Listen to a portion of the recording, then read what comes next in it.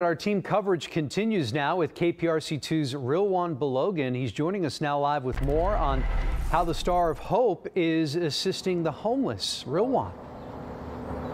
Hey, good morning, Andy. You can see members of the Star of Hope here right now loading up the van here, and in minutes they'll head out into the area to kind of distribute blankets, coats, food, and more to areas to those in the homeless in our area, and letting them know of the 5 opening warming centers across the city beginning tomorrow. Now, we do have a list of those locations you can see on your screen right now. Those include the Moody Community Center, George R. Brown Convention Center, Acres Home, and others.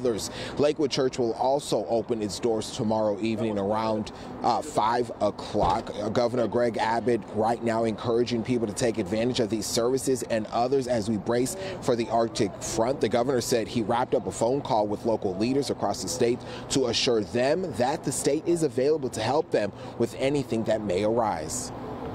People in the state of Texas that are wondering about or may be concerned about the power grid.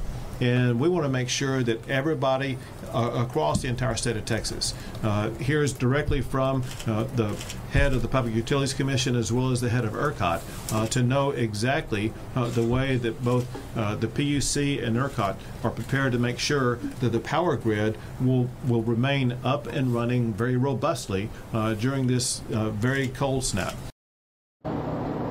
And the governor there is saying that the power grid is up and operational and that they do expect it to work throughout during this cold snap. As for the warming centers here locally across Houston, Mayor Turner said pets will be allowed. Again, those centers will open tomorrow afternoon. Reporting live, Rilwan Belogan, KPRC 2 News.